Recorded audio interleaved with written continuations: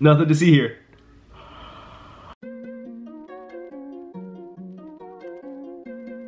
Today I am checking out one of the more popular brands in California right now. They are called Jeeter, and they have these Jeeter Juice disposable live resin vape pens that I keep hearing everyone talk about, so I wanted to get a couple for myself and see how good they really are. I got two different strains here. I got Chemdog and I got the Runts. Each one of these disposable vape pens comes in one of these little Mylar bags, and it's kind of designed to look like a Capri Sun or like a classic juice box or something like that. But the packaging isn't the only unique thing about these vapes. Let me show you what I mean. Comes with a little charger, even though it's disposable. But check this out, you guys. This is what the Jeeter Juice disposable pen looks like. Majority of the pen looks like your standard disposable vape pen that you would get, but when you look at the top here, they have a slanted straw mouthpiece. I have never seen anything on a vape quite like this. It's not really meant to do anything besides for just making a more comfortable hold while you're hitting it instead of having to like go straight down. It kind of like keeps it vertical while you're hitting it. It's kind of gimmicky, you're still holding it sideways, but I do like the idea, and it makes it so that the pen probably won't like roll off of the table as easily. But just from my first rip of this Chemdog disposable, I'm pretty impressed. I feel pretty good. The flavor was on point, and there was a pretty decent cloud. Not too bad of a fill on this one either.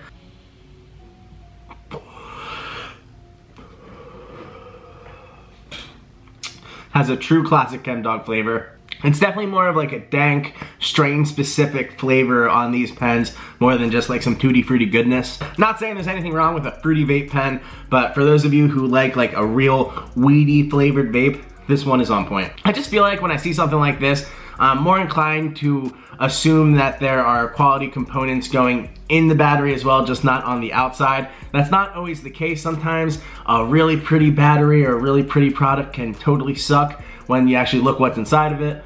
But off of the hits, the effects, and whatnot, I really gotta say, I'm pretty impressed by the build of these batteries. Most disposables out there have that like super gross, harsh, metally rip to it, like right off the bat. You can't even get like one or two hits in of like enjoying the terps. It just instantly just feels like a burnt coil. Which is why for the most part, I tend to just get cartridges that I know I like the product that's inside of it, and get a battery that I know I like one of these Clout re-up batteries. And these are available in my online head shop, potporn.com, the #1 online head shop on the entire internet. We got vape batteries, we got rigs, we got bongs, we got bangers, torches, basically anything you can find at your local head shop, and it can get delivered right to your front door. Just go to potporn.com. But that's not what we're here to talk about today. We're here to talk about these Jeeter pens, and honestly, looking at the back of this packaging, it has a lot of interesting information on it. The first thing that really stands out to me is that they say they have a crystal atomizer in there.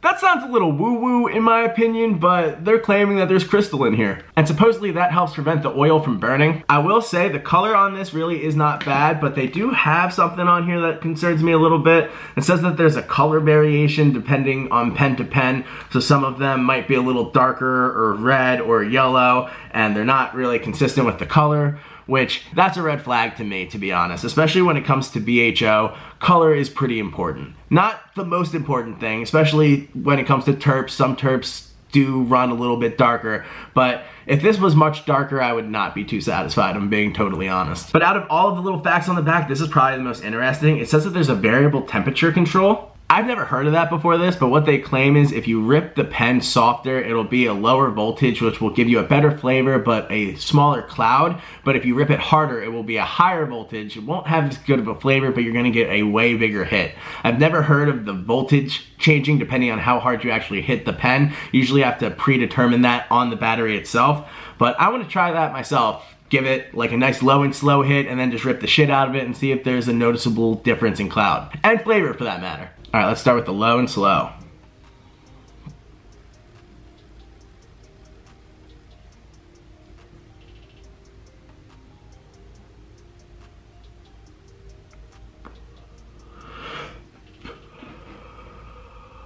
That was still a pretty hard hit. I ripped it as slow as I could. I will say the flavor was phenomenal, but that was still a pretty big cloud. Like, you saw that. I'm curious what'll happen when I rip the shit out of it.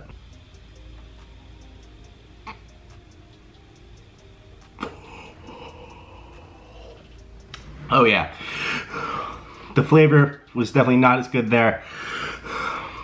I couldn't even get it to a blinker, but That is pretty cool. I've never seen something like that before. Damn, I really never think that vape pens really get you to that true dab high, but this has me pretty fucking close, dude. I am ripped off of these vape pens. I will say, when I ripped this pen super hard, I did get that metally, burnt coil, disposable flavor that I hate. But low and slow on this pen is the way to go. That was a great flavor. It was a great cloud still, and I mean, just off of these last couple of hits, I'm not kidding, I'm high. But I can't help but crack up that they put this little blue squishy foam in each one of these Mylar bags to make it look like it's actually a juice box. With the way this container is, I almost feel like they market it where they want you to put the pen inside here and like discreetly, quote unquote, hit this as if it's like a juice box.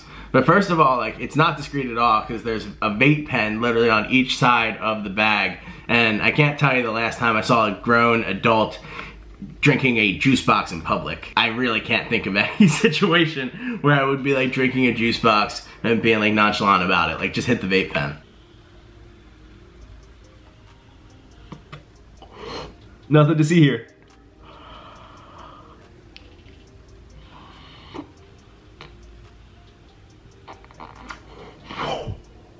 But let's open this Runts pen and see how it compares to the ChemDog.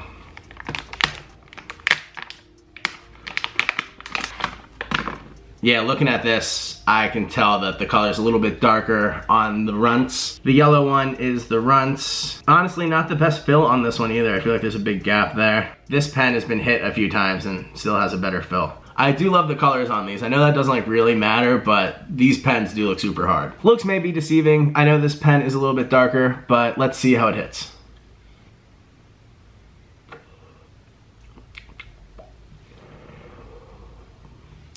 Blows a nice cloud. I think the ChemDog has a little bit of a better flavor, especially for like Runts. I feel like I'm like really picky about Runts, and this is like kind of sweet, but not nearly as good as the ChemDog. And honestly, I'm not a big ChemDog guy, so I'm pretty surprised about that. I like the idea of these vape pens, but honestly, I can tell like a real lack of consistency in this brand already just off of getting these two pens.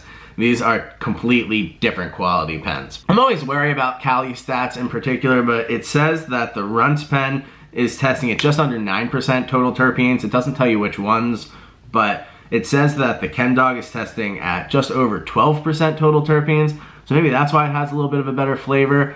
But I don't know, man. I usually am like a much more of a Runts over ChemDog kind of guy, but when it comes to these two, I'm picking ChemDog over Runts, and that's a red flag to me as well. Especially me, I smoke a lot of weed, I've had a lot of strains, I know strains that I like.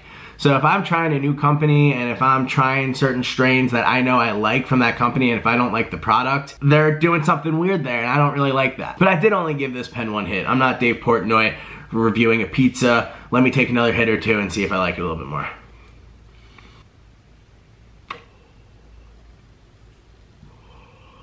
It's really smooth. I will say that, but just like there's not a good flavor. It was worse that time. I'm actually like getting a metally aftertaste just off the second rip. Now I wish I had like a whole spread of these so I could like really judge all of them, but out of these two, hands down, the ChemDog's the winner. This one's fire. Oh yeah, I stand by that. This ChemDog's pretty fucking good. Not so much with the Runts. And this pen overall really isn't horrible. Most people probably wouldn't be super disappointed about it, but if you're like a real connoisseur, this is not the pen for you. And I would have just assumed they would have been better across the board just due to their popularity and the praise I've heard about these, but I think they need some quality control that they need to work on still, because these just really didn't blow me away as a whole. I liked it. I'd probably rate it like a 7 out of 10 overall. Like, it's not horrible. And maybe that's just because I'm probably holding these guys to a little bit of a higher pedestal just because of how popular they are, but I'm just naturally going to do that. If a brand is super popular, I'm going to be like, what's all the buzz about? And assume that it's a better product than most. But overall, can't hate on it. These definitely got me stoned. That's probably my favorite part about these pens. I have not gotten this stoned off a Disposable in a hot minute. And I don't really even feel like I took that many hits off of them. Let me try to hit 2 at one time and see what happens.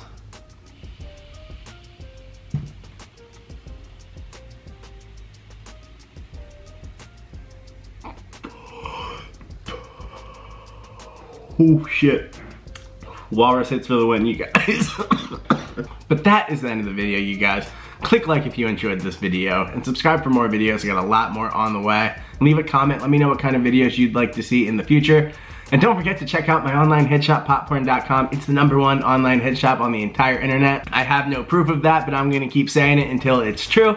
To help my dreams become a reality, check out Potporn.com next time you're looking for something that you'd find at your local head shop, because I can send it right to your front door. Just go to Potporn.com. Also, guys, let me know if you've ever tried these Jeeter carts. Let me know your opinion, because I kind of have mixed reviews overall. The Chem Dog was fire. The Runts was ass, but I know that these are super popular in California, so there's gotta be some reason for it. So leave a comment, let me know why you guys like them so much. But that's the end of the video, you guys. Thank you so much for watching. My name is Jeff. Peace.